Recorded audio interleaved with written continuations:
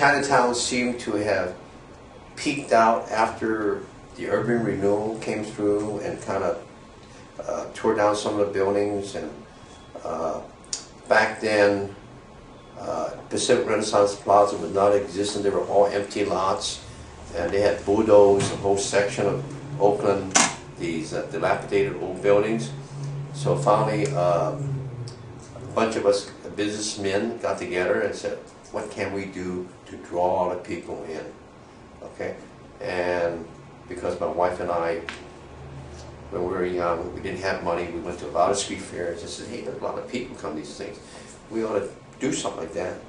So we did it, and surprisingly, it just grew and grew to the point that I can confidently say it's the largest Asian street fest in all of North America.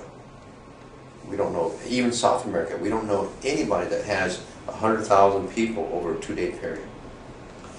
And it's maybe about 10 years ago, San Francisco came over and interviewed us and wanted us to help them start their street fest, and they did. So theirs is patterned after ours, but they have more difficulties because of the narrow streets and the side streets. And if you ever go to theirs, you're going to see how disjoint they are in comparison to what we do here.